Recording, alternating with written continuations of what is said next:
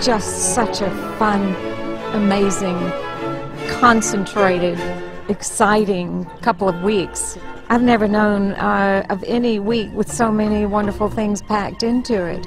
And I love the fact that it brings people from all over the world into Cortona.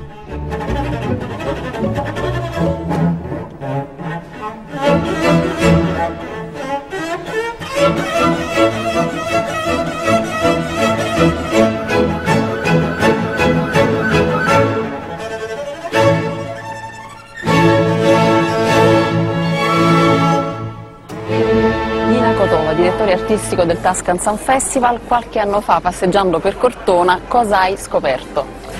La prima cosa che scoprì attraversando la città di Cortona fu il teatro Signorelli. La prima volta in cui ci entrai trovai due persone che stavano guardando un film e mi chiesi subito come mai questo posto meraviglioso potesse essere utilizzato solo come cinema anziché ospitare musica classica, eventi e amici come quelli che abbiamo ospitato quest'anno al festival. 25 anni, porto sempre con me la macchina fotografica, riprendo tutto ciò che mi ispira. Sul palco del teatro Signorelli con il suo Stradivari Kreutzer ha affrontato con l'amico Barrett Wissman, direttore del Festival di Cortona, la sonata numero 1 in Fa minore di Prokofiev.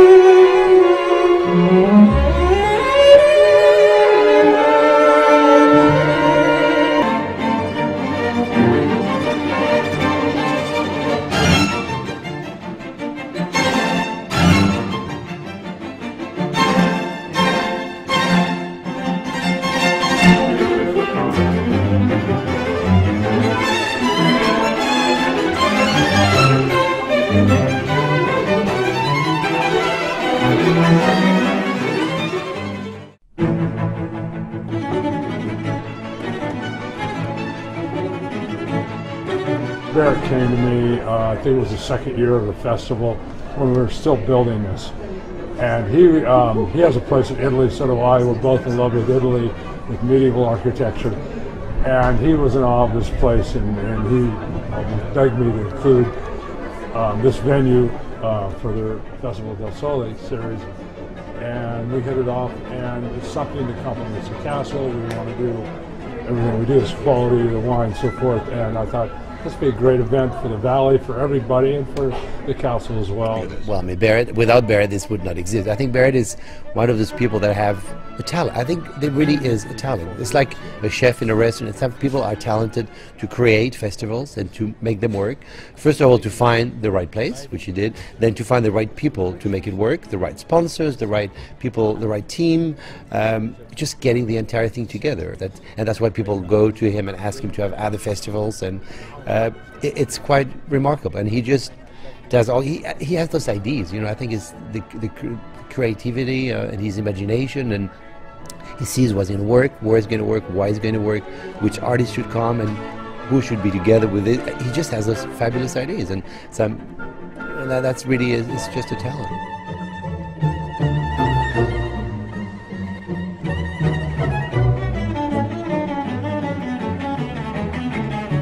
So I've been friends with Barrett for a while, and he invited me in the first place, and I fell in love with the area, and well, the festival brings together three of my favorite things: music, wine, and food. So it's always a blast, and I try to make it every year. It's one of the few places I make a point of coming every summer.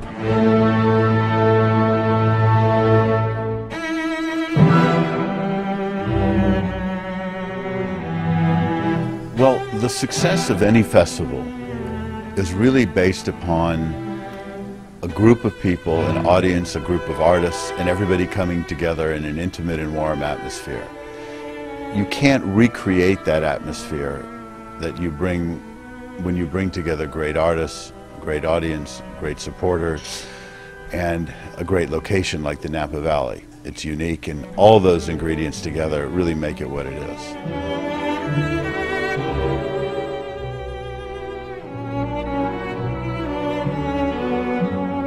Renee Fleming, the famous opera singer, she's a dear friend, and she said, I've been invited to sing in a festival in Napa Valley. I say, oh my God, this is a big responsibility. I know a festival, if we ask Renee, you know, they really want her, is very important because she will attract so many people. Barrett came for breakfast on a Sunday morning, and when he told me who he was, the artist that he was planning to bring, and I told him, of course, about Renee, I said, please, let her know that you will be here. We need Renee, because he was the one that he had talked to Renee, because she's one of his artists.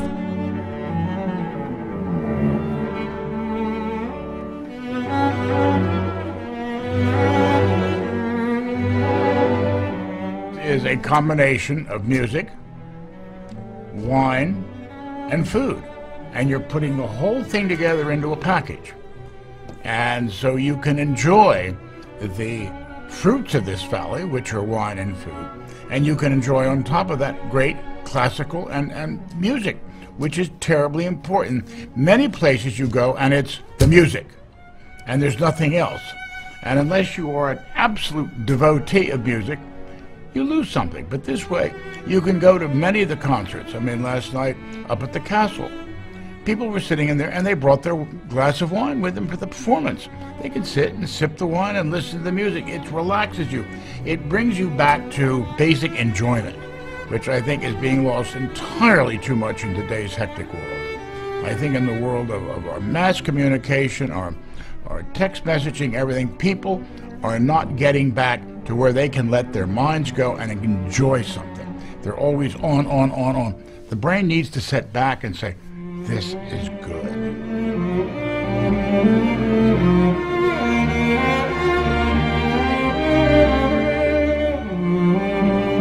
There are many things that are important in my life. One is wine, because we're surrounded with it, but probably far more importantly to me personally is music. I feel empty without music. When they came to us to say we're starting a festival, so really the hook for us was the Russian National Orchestra. They were going to be playing the first year here in the festival. So the very short answer, it combines certain things in my life, that is music and wine, in one place in Napa that is truly,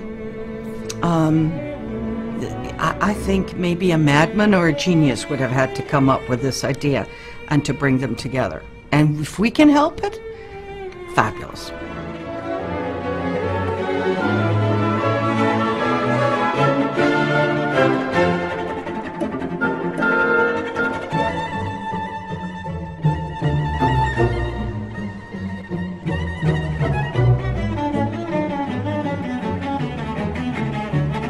I think Napa is wonderful because you can combine wonderful views, wonderful pastoral scenes, great music, great wine, great food, and it's really all of those things together that make for a unique experience here.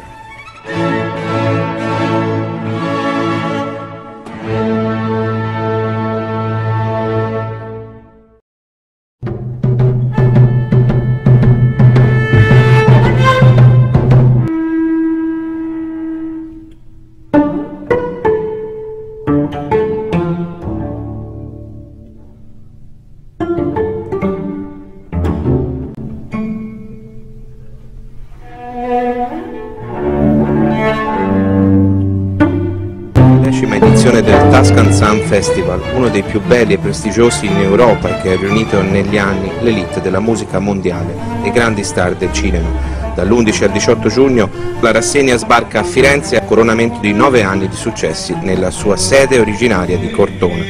e lo scenario sofisticato di una location internazionale per definizione, grazie al contributo dell'ente Cassa di Risparmio. Vedrà sul palco della Pergola artisti come il flautista James Galloway, il mezzosoprano Susan Graham, il violinista Nigel Kennedy, la violoncellista Nina Kotova, tanto per citarne alcuni.